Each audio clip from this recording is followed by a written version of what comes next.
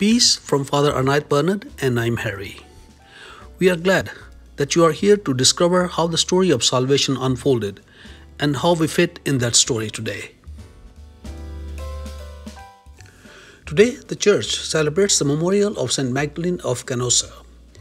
Her lifespan was from 1774 to 1835.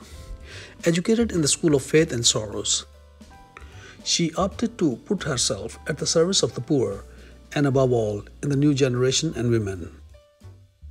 Magdalene began her works of charity with a few companions on May 8, 1808 in Verona. On December 23, 1828, she obtained pontifical approval for the Institute of the Daughters of Charity, which was already established in Venice, Milan, Bergamo, and Trent. The Institute of the Sons of Charity began on May 23, 1831 in Venice, and she was proclaimed saint on October 2, 1988 by Pope St. John Paul II. The first reading. A Macedonian appeared and kept urging him in these words, "Come across to Macedonia and help us." Today's Gospel. If they persecuted me, they will persecute you too. Today's reflection. Real concern for the poor and the hungry.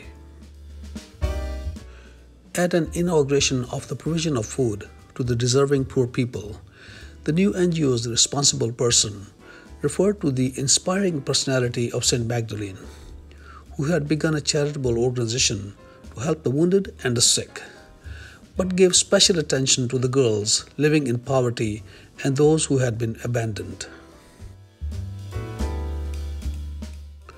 Aware of the contrasts between the very rich and the very poor, she moved more to care for the children, youth, and women beset by economic as well as moral, spiritual, intellectual, and family poverty.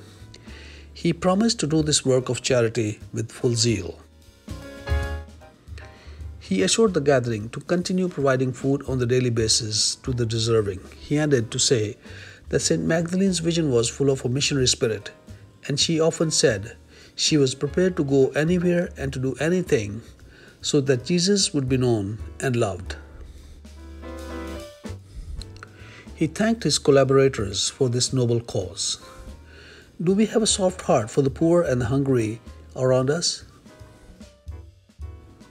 Please pray for us, and we are praying for you too. And we can't wait to see you tomorrow. God bless you and have a wonderful day.